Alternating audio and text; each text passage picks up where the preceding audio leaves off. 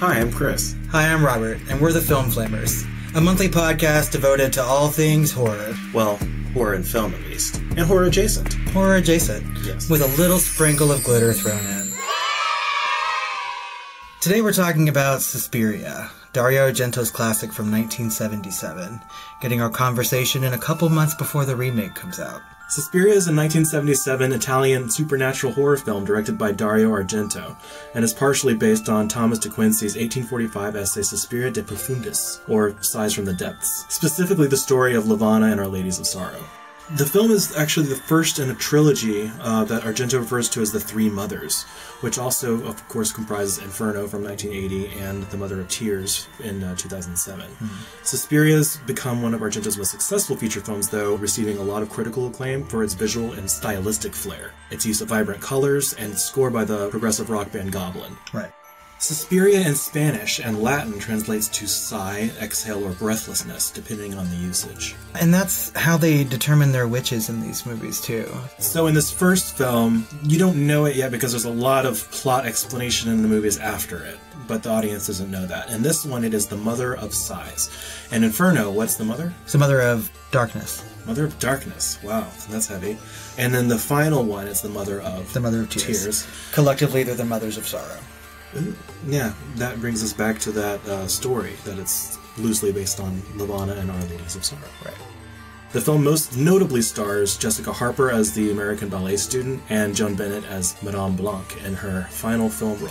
Who played Instructor Tanner? You know, I can't say her name because it's very Italian, but in her heyday, she was supposed to be sort of like the next Garbo coming to America from Europe, and she's never quite made it out of Italy. I love Garbo. Yeah, I mean, every gay man does. Suspiria is considered a giallo horror film. Giallo, at least from an international perspective, is a specific genre of Italian horror films that focuses on mystery elements and often contains slasher, crime fiction, psychological thriller, psychological horror, sexploitation, and less frequently, supernatural horror, like this film. That's right. Argento got his start making these kinds of mystery movies, a la Hitchcock in the United States. The movies were mostly about unseen assailants attacking people through Europe.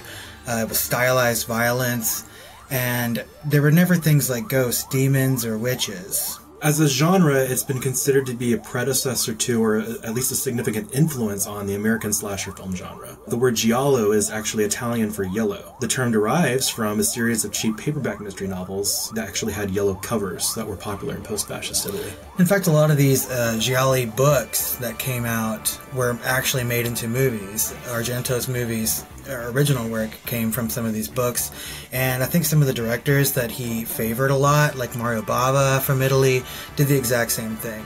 He's oftentimes referred to as the Italian Hitchcock. Now, this is a movie that I have seen many times throughout my life. I think I saw it first when I was 11, and I know that this was your first viewing of the movie. Yeah, totally. So, without further ado, this is Suspiria. Roses are red, violets are blue, but the iris is the flower that will mean the end of it. Suspiria. You can run from Suspiria.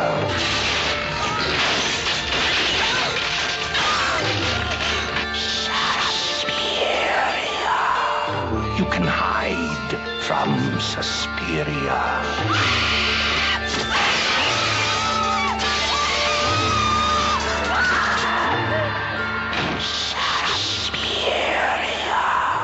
But you cannot escape Suspiria. The only thing more terrifying than the last 12 minutes of Suspiria are the first 92.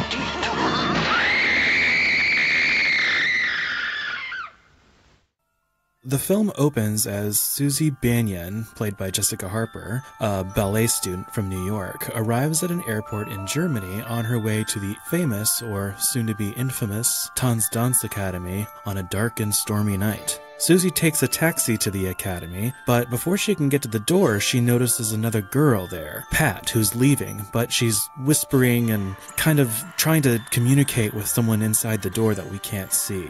She runs away before she can really interact with the girl, but Susie goes to the door and tries to get in and is not let in. Even though she says she's supposed to be there, a mysterious voice over the intercom tells her that she's not welcome.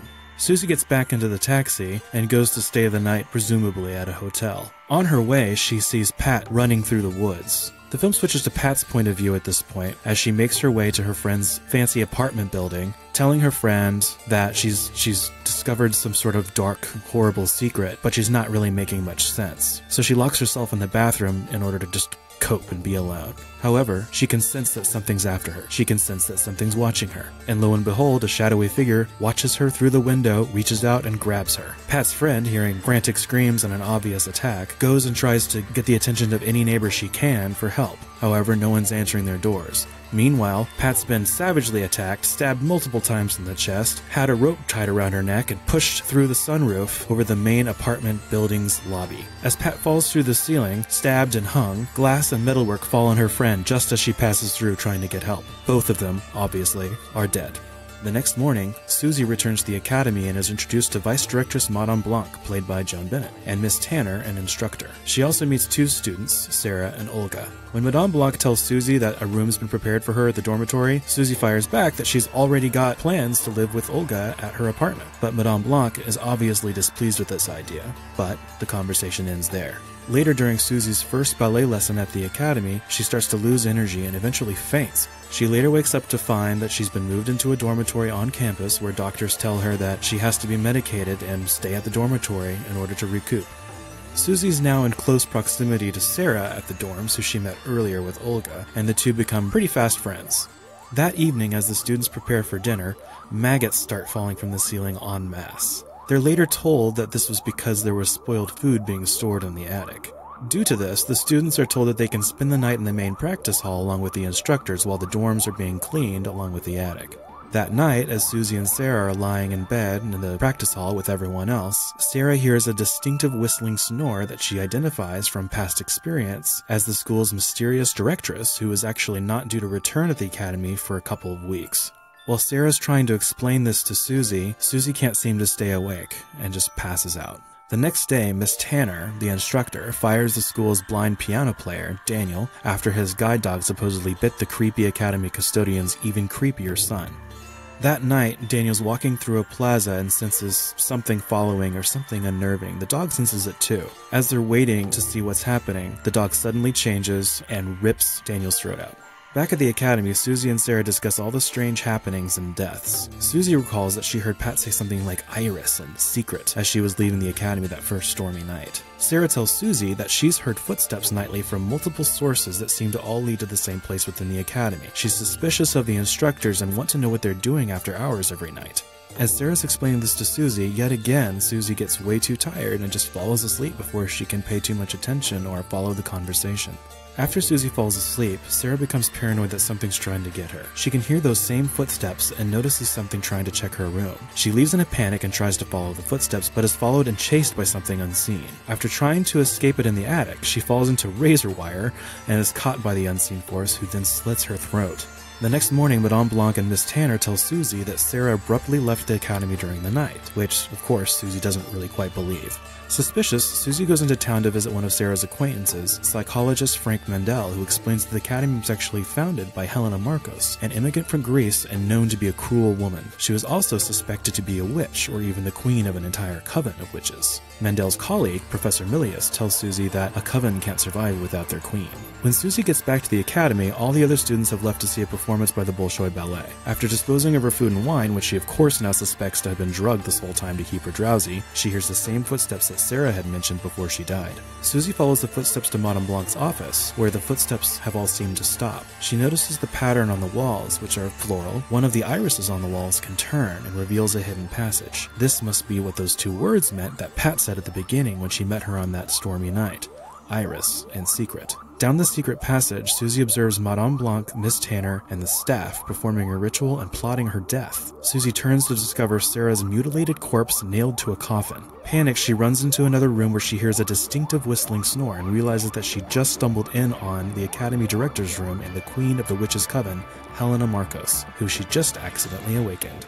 Helena Marcos immediately becomes aware of the situation and becomes invisible and orders Sarah's corpse to kill Susie. But Susie can hear and even faintly see Helena, and in a panic she stabs her in the throat with a knife, killing her. Sarah's body immediately falls to the floor and the rest of the coven starts asphyxiating without their queen. Susie escapes just as the Academy collapses in flames. Suspiria was nominated for 2 Saturn Awards, Best Supporting Actress for Joan Bennett in 1978, and Best DVD Classic Film Release in 2002. It's become a cult classic, and is recognized as an influential film in the horror genre.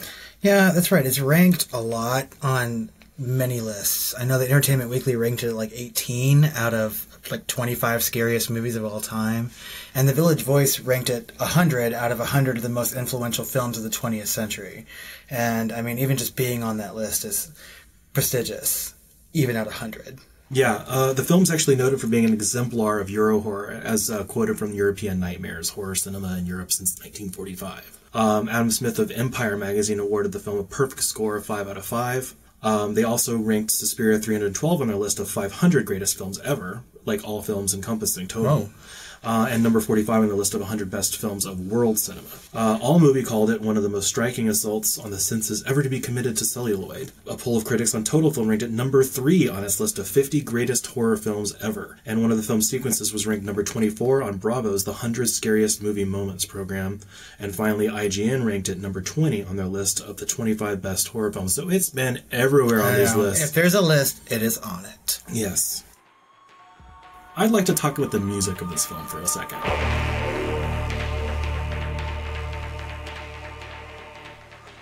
The Italian prog rock band Goblin composed most of the film's score in collaboration with Argento himself. Goblin had previously scored Argento's earlier film Deep Red, as well as several subsequent films following Suspiria.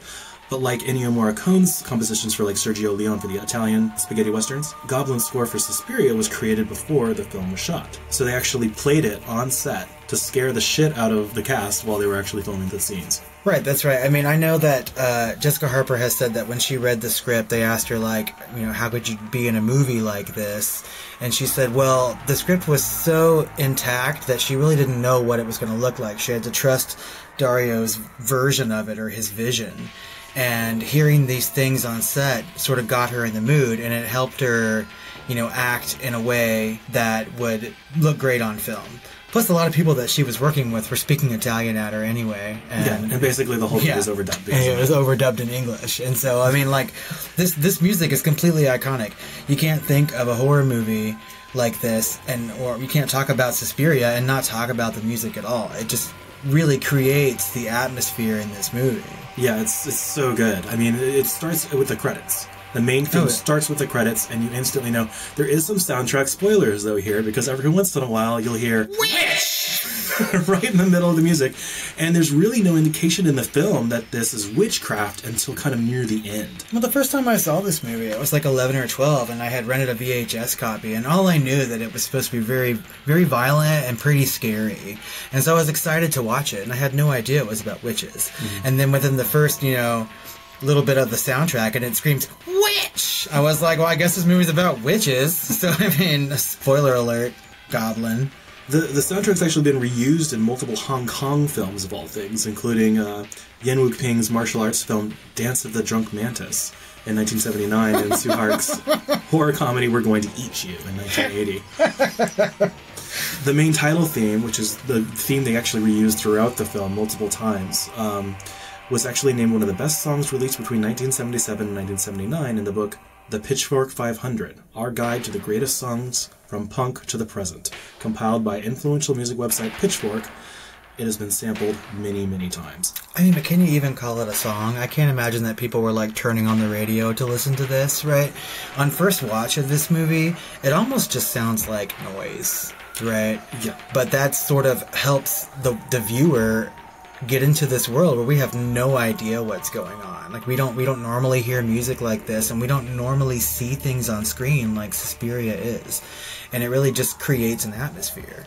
I read that someone said that watching a good copy of Suspiria on a big screen with the volume turned way up is almost a sensual experience.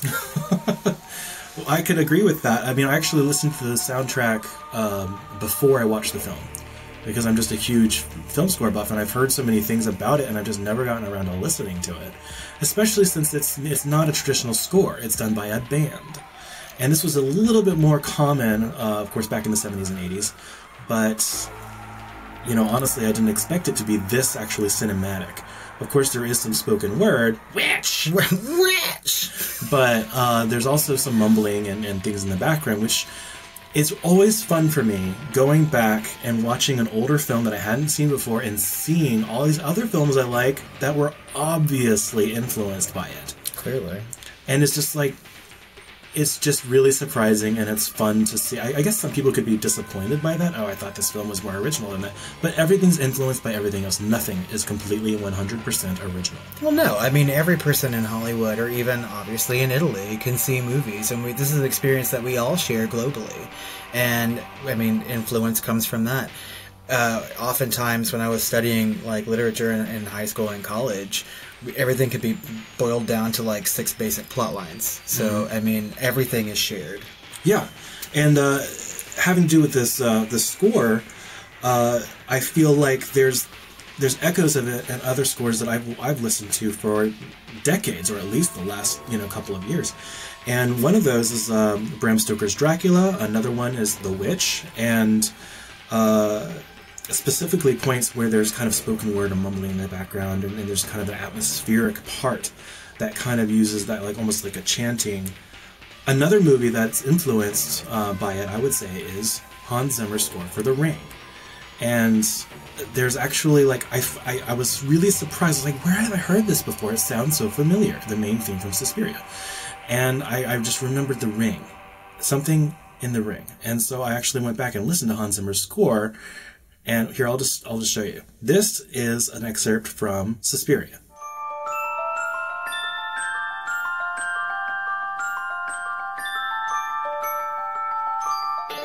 And this is an excerpt from Hans Zimmer's score from The Ring.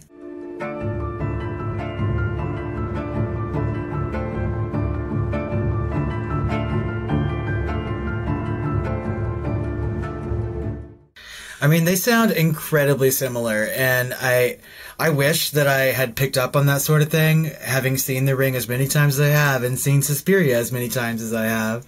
But, the score to Suspiria is so jarring all the time, and I just remember The Ring, like, being so soothing. And yeah, it's basically the same main theme worked into one of The Ring's themes that's ongoing through the film, and even the sequel, and it's basically just a down-tempo version. If only The Ring score was like VHS tape instead of witch. I mean, VHS tape.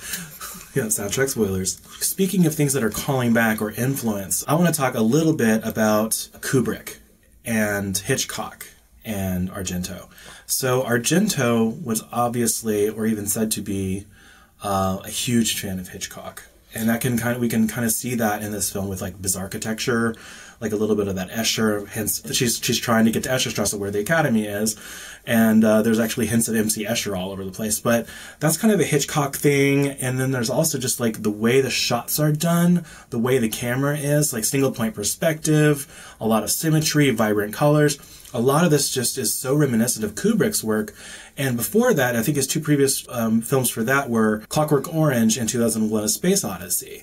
And what's interesting is I thought some of the interior scenes, especially at like Pat's friend's apartment at the beginning of the film, that was like so super symmetry and all of the vibrant colors and everything. I was like, this looks like The Shining, like this interior scenes. But The Shining didn't come out until 4 years later, after Suspiria. So it was like this repetitive cycle of influencing each other. And now, with the remake, we're hearing a buzz come out, and there's people actually coming out of this film, of the remake of Suspiria, saying, This is the closest thing to Kubrick we've seen in decades. And so this cycle is repeating itself, and I think that's awesome. Well, I mean, directors do, like we already said, like share a lot of influence amongst each other.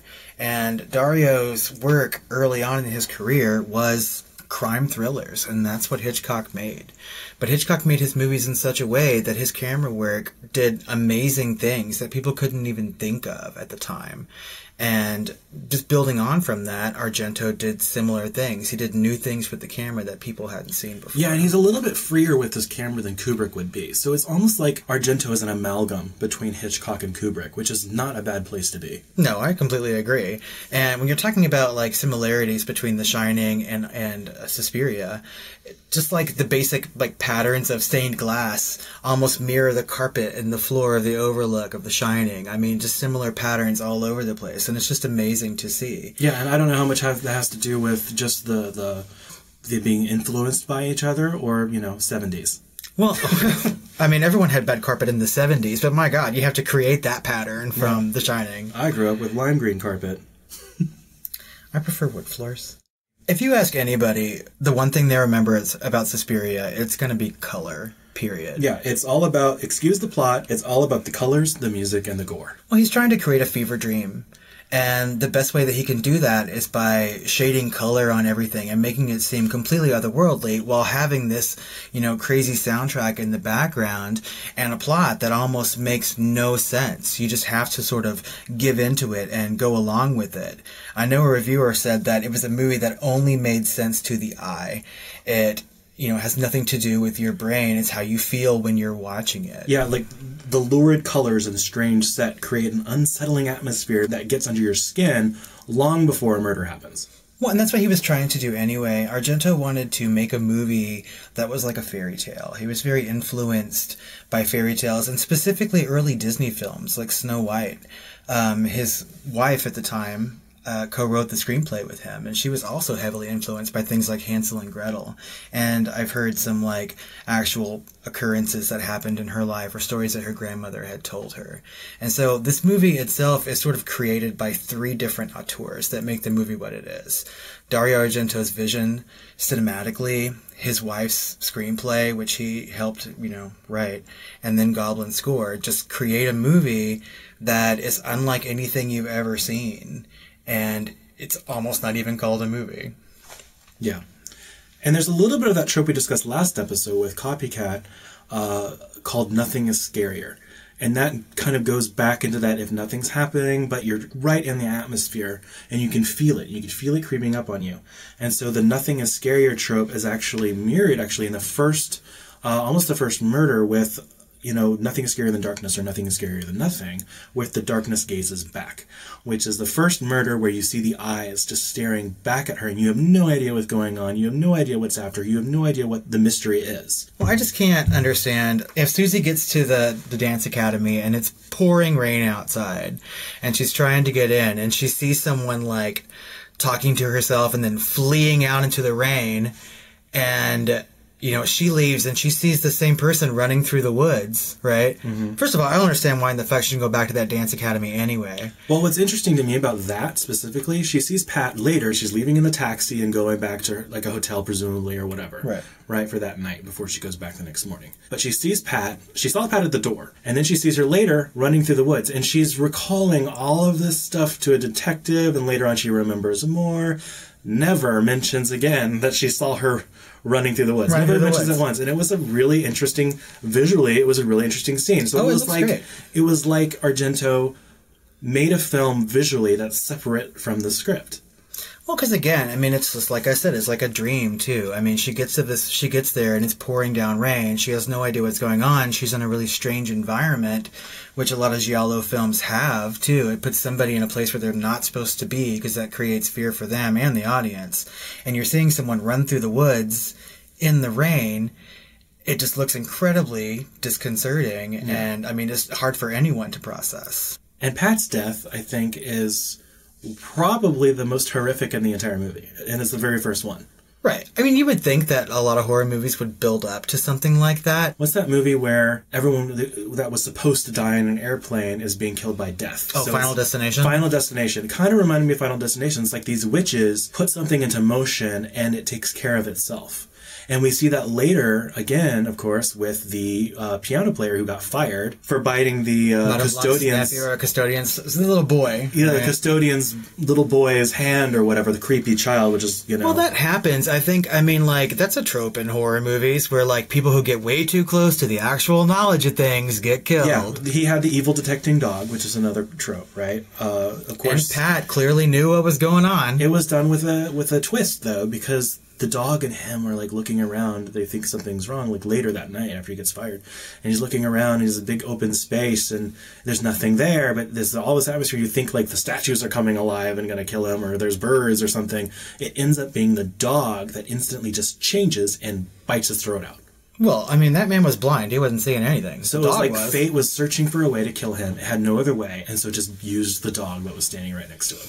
Well, and there was clearly something in that plaza anyway. I mean, like, swooped down to get them, right? Well, I thought so. I thought it was one of the statues or whatever, but it ended up being the dog, so it kind of caught me by surprise on my first watch. And what's interesting is, like, to me, there's kind of a subversion because the dog was the one that was kind of detecting, like remember, like, evil detecting dog trope, where it can sense evil.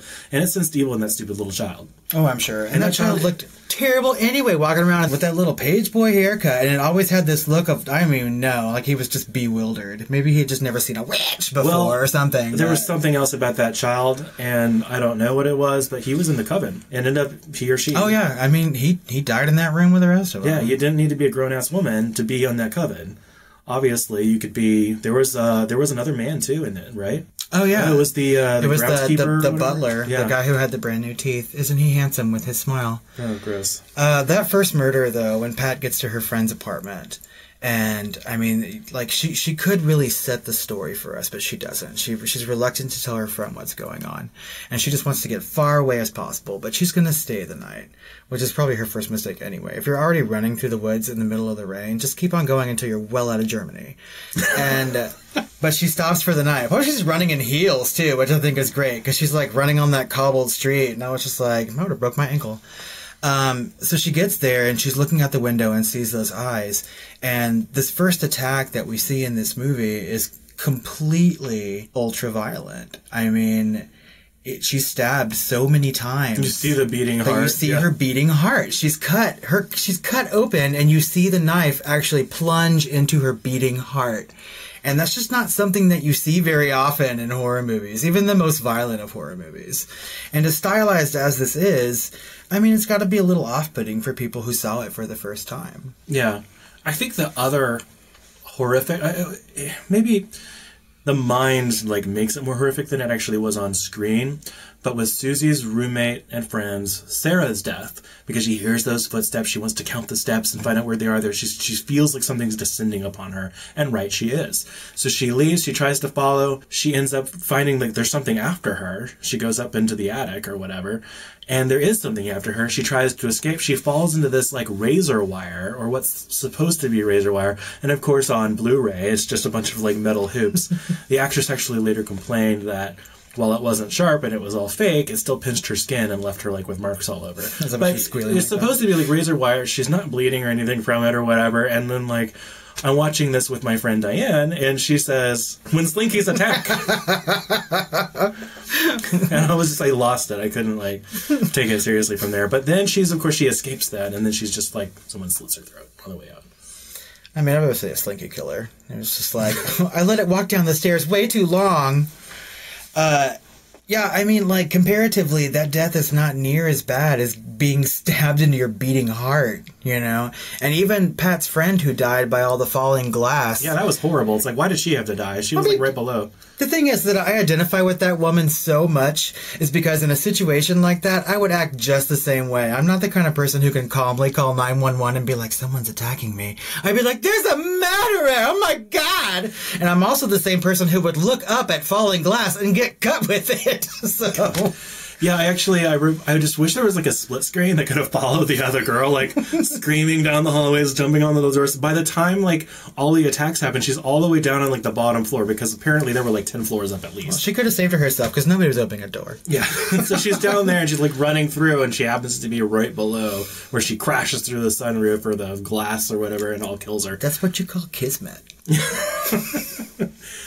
Speaking of, earlier we referred to the giallo horror as kind of a predecessor to the American slasher genre, and I'd like to ask you if you thought that Susie might be the original or one of the original final girls. I think that Susie is very close to being, I mean, I don't know if she's the original final girl, because I think a lot of people think that Laurie Strode from Halloween is, and I'm not quite sure where this falls. Well, Laurie Strode of Halloween was 1978, right? A full year after this came out. Well, then, yeah, I think that, I mean, so Susie in this movie is completely, she's supposed to be innocent and very naive. Yeah, I think they happen around the same time, but I feel like it's too close for that to really have, like, copied one another or something, because it's, like, the responsible, studious brunette who outwits the bad guys, right? But they're too close. 1977, 1978, I don't think Carpenter would have copied Argento in that way that soon. No, but both Argento and Carpenter could have copied Black Christmas, which came out way before it. And they had their own final girl, and it was a slasher movie. So, I mean, everyone copies each other, or takes influence from each other. And in the whole scheme of things, Susie is a final girl, and I think that she's ultimately probably one of the best. She gets through this entire movie on her own. And with kind of a dry wit, too. Yeah, I mean, she goes into something not knowing any of the story, and she doesn't need men to get through this. She's in a school with mostly girls, and she gets a little advice from guys throughout the movie, but she's a smart enough woman to survive this entire thing, to figure out what's going on, and how to, you know, kill the entire coven by the end of it. And she does all this without compromising any of her naivety, wholesomeness, or anything like that. She's the same person that she was when she first arrived to the academy. And maybe a little drugged. And she really hands Helena Marcos's kind of ass to her.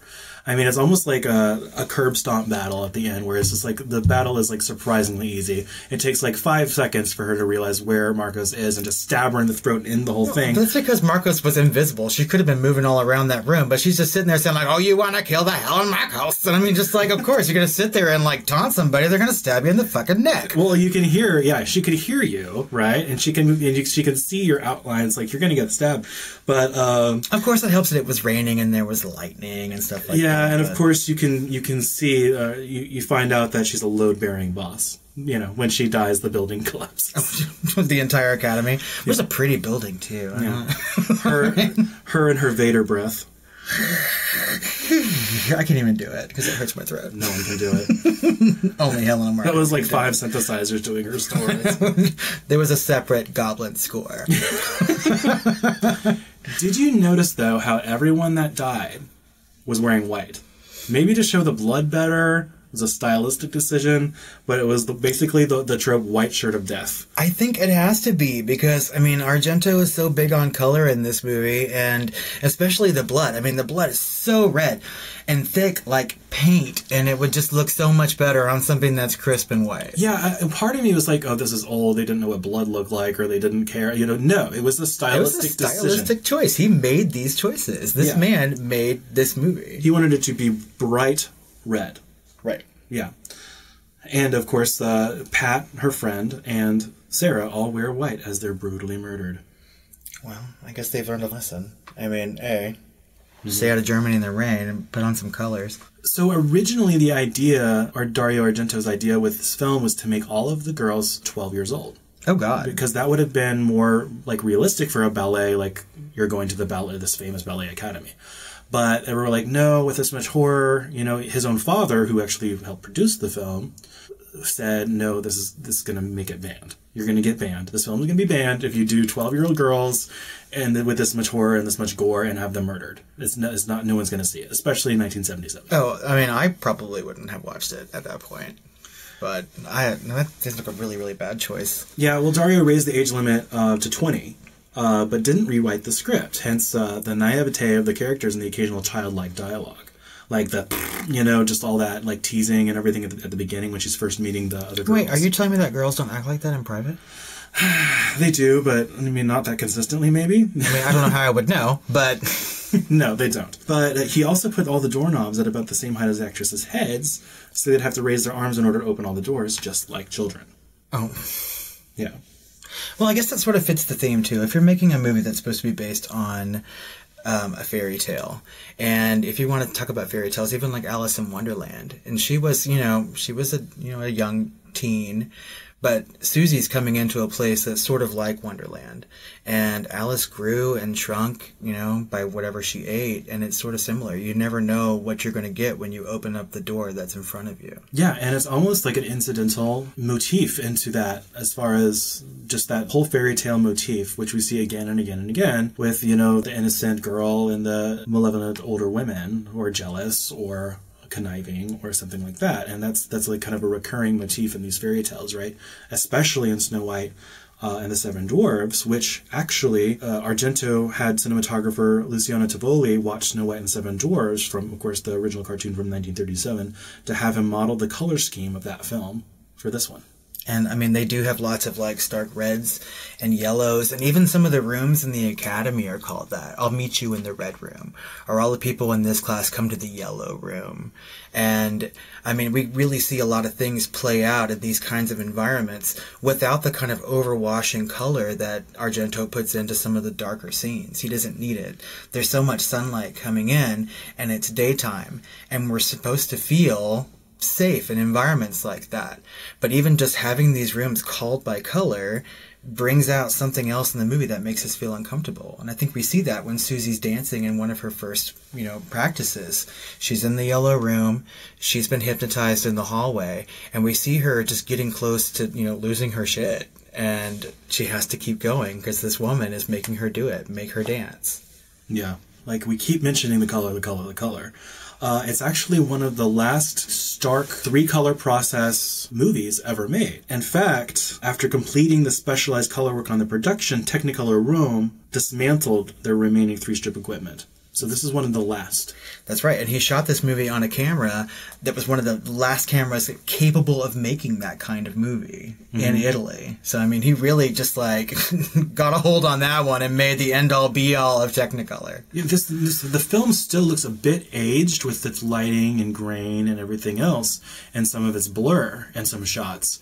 But the color contrast is just, you don't even see that anymore. No. It's amazing. Well, and, like, I know that, speaking of director influence and whatnot, there are some, like, even Romero films that came after that sort of a splash of color on the characters, and he would put that over the framework of the movie. And, I mean, he really made something in this aspect that people have taken and used a lot. I don't think that people thought about color in that sort of scary way that a horror movie could do. We're used to seeing things, most of Hitchcock's movies, in black and white. And you just can't imagine the kind of colors that are happening in these situations. And then we see an Argento film like this, and we see what color can actually do. And it completely changes the mood and feel of everything. I would have loved to witness the original audiences. I always like, for older movies, I try and see if there's any kind of recording from test audience or something like that. There's a really interesting recording that I saw on YouTube. Like, someone actually recorded the audio of an audience in 1977 watching Star Wars for the first time. Right. And you can hear the audience just being amazed and, like, hooting and hollering and, like, you know, just during the whole, like, end sequence. And then you can hear the kid, like, talking with his mom on the way out, you know, how excited he was to see the movie and how amazing it was. Well, I think that, I mean, that can happen these days, too. I think there's still room in film for us to see things and be completely enamored with it or just taken back by what you see. It's not completely lost on us. Like Avatar. Oh, my God. I don't want to fucking talk about Avatar. Next. Did you know the woman playing Helena Marcos was not credited? According to Jessica Harper, though, she was a 90-year-old ex-hooker who director Dario Argento found on the streets of Rome. I did know this, actually. Because you don't really see her that much in the movie, and then you like a few glimpses of, like, how hideous that she actually is. And then when I read that piece of information, I was just like, well, they probably didn't put any fucking makeup on her. I was like, just come in here and say this. Yeah. I still think that she should have been dubbed by a different actress, because that was really over the top. You're trying to kill Helena Marcos? It should have been Piper Laurie. Yeah, oh my god. Do you know what's behind that door? Dirty pillows are behind that door. The overacting in this movie is just phenomenal. And I know that it was mostly dubbed after the fact. Yeah, most people overacting is dubbed. Right. And so, like, they chose to put that in there. But it really, I mean, it makes the movie fun for me. I mean, I can't wait to, like, get to an apartment complex and run up and down screaming about murders.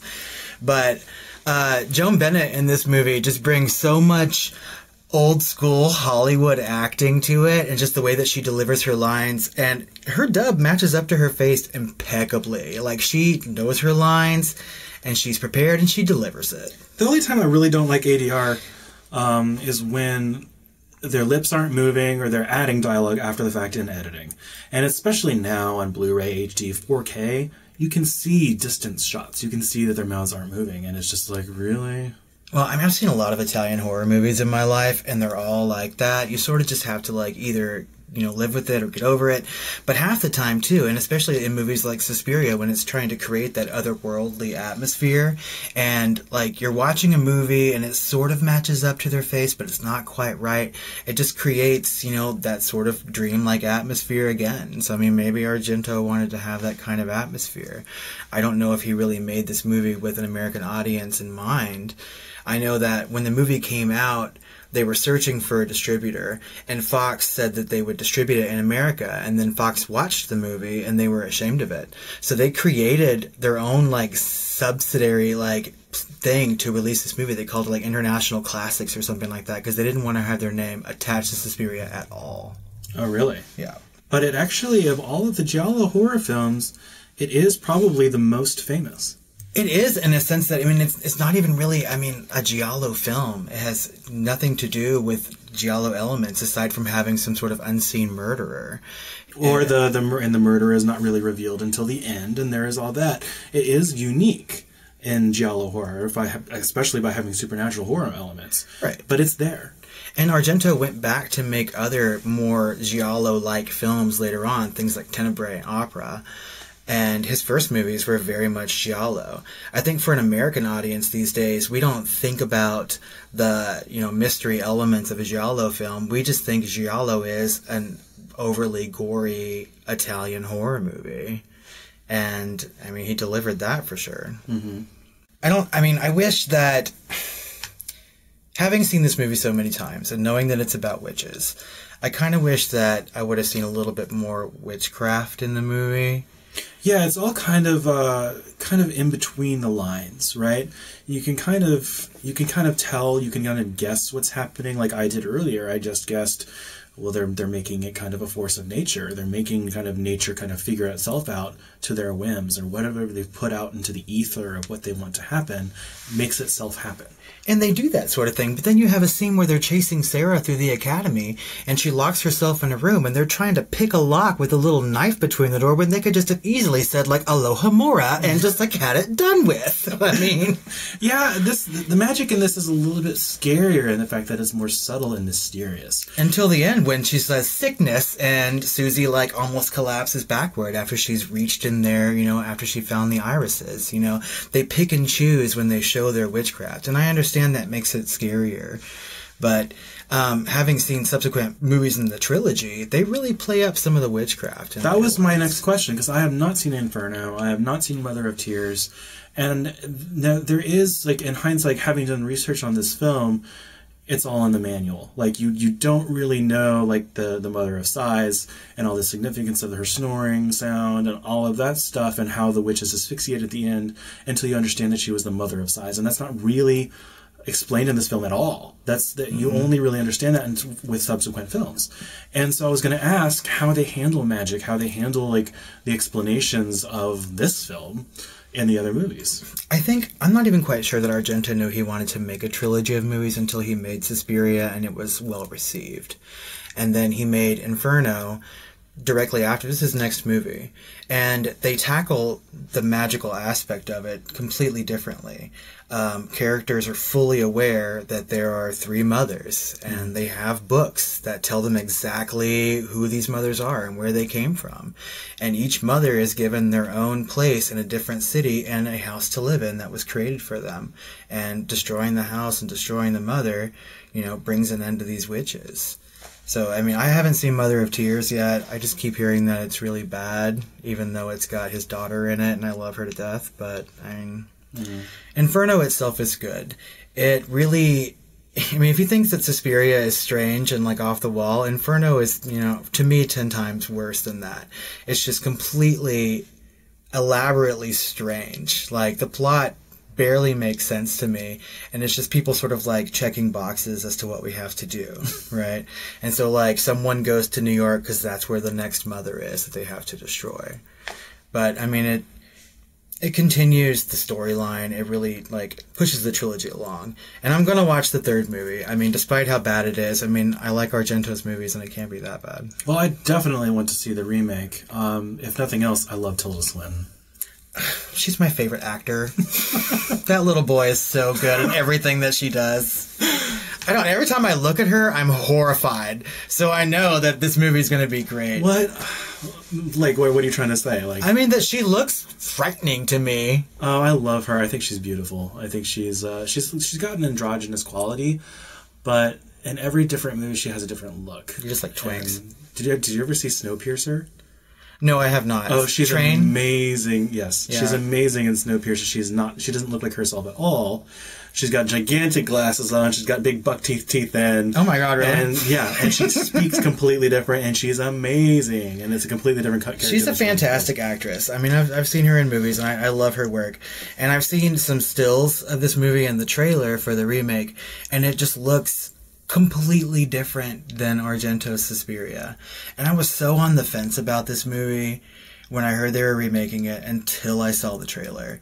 And until I started reading some of this early buzz, and now I have to see it. Yeah. And I mean, I just have such a fucking hard on for this movie, and it's got to be good. It just has to be. It's going to be. If they say it's the best thing, it's the nearest thing to Kubrick that we've gotten in decades, I'm already on board. Outside of Tilda Swinton, outside of Suspiria itself, I need to see this film. In that remake, though, Jessica Harper appears to be in the film in a secondary role. Yeah, she says, I read an interview recently with her, and she had already finished filming her parts of the movie, and they asked her specifically if she was playing an older version of her character, and she said no, that she's playing a more romantic part, that she's there as sort of a visual, and it sort of like grounds the movie in another way. I'm assuming probably a ghost, but I mean, I can't assume too much until I see the movie. Well, the remake's supposed to be, what did you say, like a full hour or hour and a half longer than the original? Yeah, it's almost an hour and a half longer than the original. So we're really looking forward to the remake, obviously. Of course, and I'm sure that we will let everybody know how we feel about it almost immediately. Yeah, probably as bonus content.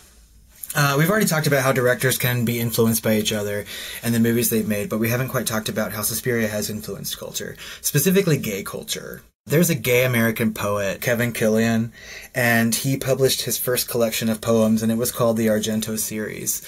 And each poem itself takes influence from one of Argento's movies, mostly Suspiria and Tenebrae, but it's all about the plight of gay men during the AIDS pandemic of the 80s and late 70s.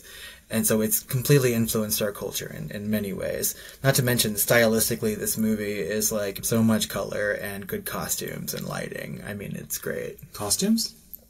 You don't think the costumes are good? See, when I think good costumes, I'm fairly over the top. I think not the crisp white bloody dresses. I think like Lord of the Rings, and I think Legend, and I think other things. Oh, I mean, well, it's not a science fiction movie. I think Tim Curry in a devil suit.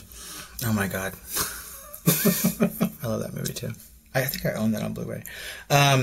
A woman, sort of avant-garde writer from the late 80s, wrote a movie called My Mother Demonology.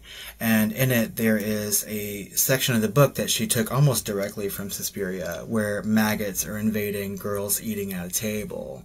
And for me, that was like one of the worst parts of that movie, because I just cannot stand things with no legs and maggots in general. If I see a maggot in real life, I've just like lost it. And so and it turns out there was just guys on the rafters just throwing rice down on the actresses in order to do that. Oh, thank God it wasn't real maggots, because I mean, if he's gonna like play that crazy music in the background, he might as well put some maggots in a hairbrush or something. Well, they use different things in different scenes. So the close-ups, they did use maggots. But for the falling from the ceiling into the girl's hair, yeah, that was rice. Okay, now it's time for some questions. Is this a horror movie? Definitely. It's definitely a horror movie. Not only does it fit squarely, in my opinion, to the giallo horror, or at least kind of a pinnacle of where it led, and they're still making giallo horror movies. But honestly, this is, I think, kind of a standalone for various reasons that we've already talked about. But it definitely is more than Copycat that we covered last episode, which was kind of Venn diagrammed in, right? This is a horror movie. I think even if you took out some of the violent scenes, even if you didn't see a beating heart getting stabbed with a knife, or you didn't see some like bright red blood on things, it goes back to things that really scare us, like being in a strange place and being around strange people who don't act the way that you're used to it. And, having to live in an environment where someone brings you food that you didn't get to choose. You're just in a place where you have no control over your life whatsoever, and that's just horrifying. Yeah, there's a lot of, almost agoraphobic and claustrophobic feelings in this movie. You're trapped in wide open spaces. You're trapped in the middle of a foreign country. You're trapped in this house. You're trapped eating these meals that you have no control over. There's a lack of control here. Completely. And it definitely makes you feel that way. If there was no gore whatsoever, just on the soundtrack, the colors, the cinematography, the acting alone. I mean, even when she's in a safe environment in this movie, she's walking through an airport, and there's no soundtrack whatsoever. The only safe place in the film is that airport. Is the airport. You can't get safer than that. And no one's safe in airports. I mean, my God. But she's walking, and you can see the doors opening and closing, these automatic doors. And every time the doors open, and she can see outside, and it's pouring down rain, and you just hear this score, and you have no idea whether you're in a safe place or not in this movie. That was fairly jarring. When I first noticed that, and the score was turning off when the doors close, it's very stark. It's a silence, and it's like, was that a mistake? No. Yeah, because you can hear the intercom in the background just saying the most mundane things of everyday life, and she's looking right outside at what the future holds for her, and all of us are terrified. And then the score leads us into the film, right until it says, "Witch! Witch!" And we all know exactly what it's about. Were you scared in this movie? No. No, I wasn't. But I also went in having done a lot of research and kind of knowing what it was about. I remember knock that shit off. I remember seeing The Witch for the first time. And Alamo Drafthouse always does custom pre-show. Mm-hmm. And one of the films they said that was The Witch was inspired by was Suspiria. And it showed some scenes. And so I had already been familiar with the film. And I already kind of knew what it was about. Plus, I love horror movies, partially probably because they don't bother me. They don't scare me. There's a few out there that affect me, and those are the ones that are the slow burn. And those are the ones that really have to do with things in life you just can't escape, I mean, I like to say that I don't get scared in movies that often, but that's completely untrue, because when I watch a movie, I tend to try so hard to get lost in it. And really, upon first viewings of movies, I find myself being scared. And I remember the first time that I saw Suspiria, I wasn't completely horrified by the violence, because I had seen movies with more realistic violence than that. But they were just certain aspects of the movie, or the way it made me feel, put me on edge, and I felt very scared. And those maggots really, really fucking bothered me the first time I watched this movie. Well, I mean, if you think about it, then very next year Halloween came out, correct? And a lot of people have put Suspiria on these top 100 scary moments and things like that. I don't think of any of those that really is particularly scary. But back then, there wasn't a huge plethora of like the torture porn. The torture porn movies. Yeah. We've went through a lot of, the dark and slow, or the supernaturals, and all of this. We've been through all of these things. We've seen it. We've grown up with it. We've loved it, and so we're kind of numb to a lot of it. So I have to remember that at one time, things like Psycho, and things like The Exorcist, And things like Suspiria and Halloween were once called the scariest films ever made. Well, and I think, and to me, watching Halloween now, I'm not scared at all. Like, how could anyone ever be scared of it? Because we've gone so far and everything's been influenced by them. So it's not fair to say that anymore. But I cannot judge a horror movie by how much it scares me at this point, because I'm just almost too numb. Well, I'm not saying that you say it's a good, scary movie based on how scared you were. It's possible to watch a movie that's not good at all and find yourself being scared. I think it's all, like, situational. I know that, like, if I were to sit my 13-year-old nephew down to watch Suspiria, knowing some of the movies that he's already seen, I don't think that he would think that it's quite frightening at all. Yeah, and everything's so stylized. Even the gore is stylized, right. and things have been done so much more realistically. If you watch Seven, you watch down, you sit down and watch Seven, you're like, ugh, right? It actually turns your stomach. Versus Suspiria, you don't feel that way because it's so obviously stylized and almost an art form in the way it's done. I mean, the heart, stabbing the heart, it was obviously like an open, perfectly symmetrical, like hole where you can see the heart through it, like an empty chamber. Well, it looked like a heart that someone drew. Actually, it's like a Valentine heart a little bit. I was like, it doesn't look like an organ, Yeah, and I feel like there could have been a choice to make things hyper realistic, but that choice was not made, and I think that was made purposefully. I think it's going to happen in the remake, though. I think it's going to seem a lot more realistic. Yeah, I've heard things. I think that he's getting away from this, like, fever dream aspect and making it just, like, show. Like the more hyper realistic, like Kubrick-y kind of Shining. Right, and it's going to be awesome. Didn't they say in the trailer for this movie, like, the only thing scarier than the last 12 minutes of this movie is the first 90? So I'm just like, well, no. And most importantly, Chris, who's the hottest guy in this movie? I don't even... Is there a hot guy? I guess there's a guy that's like a male ballet dancer. I thought he was family at first. I mean, there must be family, but I guess there's a...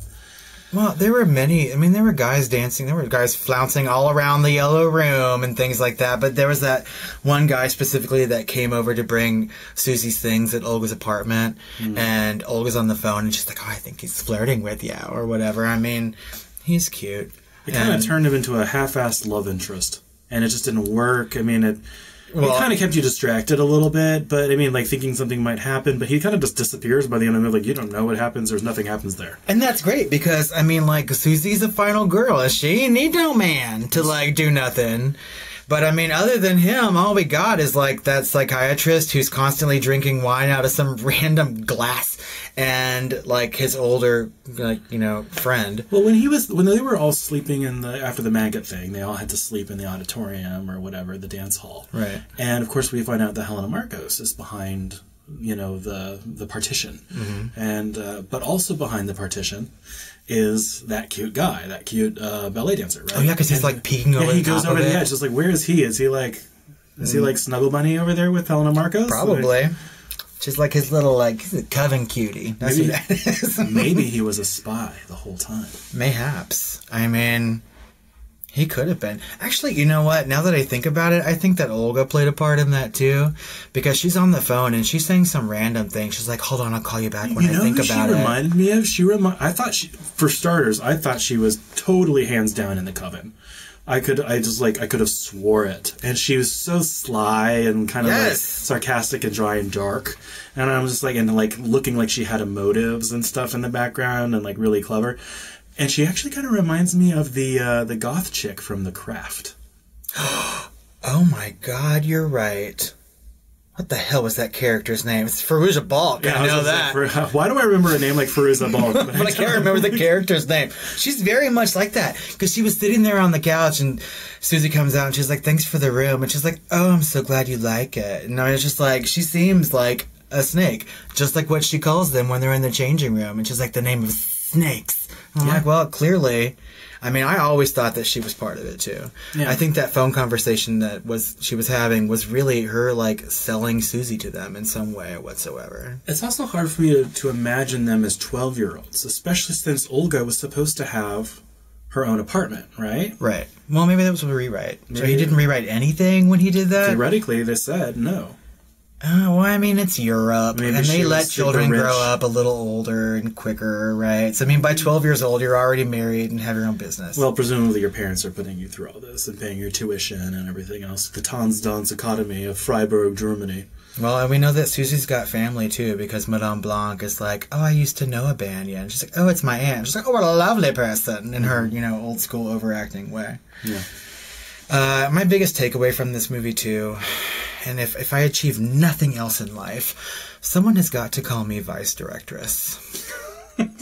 I mean, I really want to go to my job this Monday and just be, hey, I know I'm called supervisor, but can you just call me vice directress? Vice directress Blanc. That would be great. Well, I think that we have just beat Suspiria dead. Is this something that you would watch again? Yes. Suspiria is definitely a film I'd watch again, and I would recommend to others who are interested, especially in the visual aesthetics of film. This is something for the record books. If you think that you're a horror fan and you have not seen Suspiria, you have got to go watch it.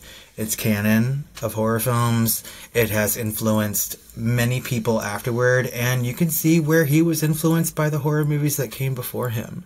It's just something that everyone has got to cross off their list and Power through it. power through it. Keep it to your heart. I promise you, on subsequent viewings, you will love it more and more. Yes.